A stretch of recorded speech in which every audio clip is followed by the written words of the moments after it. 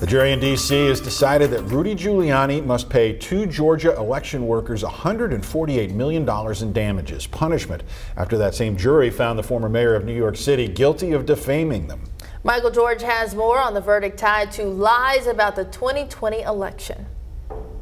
After deliberating for about 10 hours, a jury awarded Ruby Freeman and Shay Moss $148 million in damages, payable by Rudy Giuliani.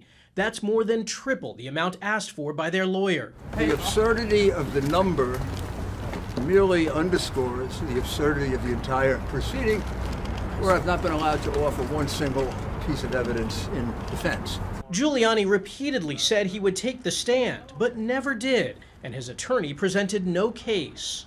The former lawyer to President Trump accused the mother and daughter election workers of exchanging electronic drives to flip votes in Georgia after the 2020 election. An investigation by Georgia's Secretary of State concluded Giuliani's allegations were unsubstantiated, and in August, the judge ruled Giuliani liable for defamation.